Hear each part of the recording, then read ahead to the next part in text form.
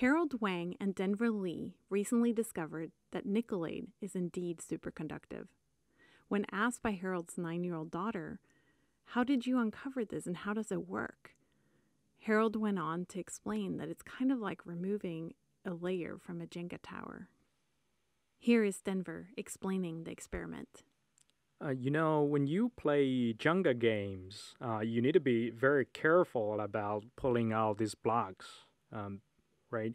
So in real experiments, we also used a very gentle way, which we call it soft chemistry.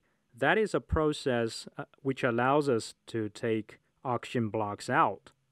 By removing these oxygen blocks, among other steps, Denver and his team had created a thin film of nickelade, and it was in these strips that Denver made the discovery that the material was superconducting. This is the first in a new family of superconductors that will help scientists like Harold and Denver figure out how they work.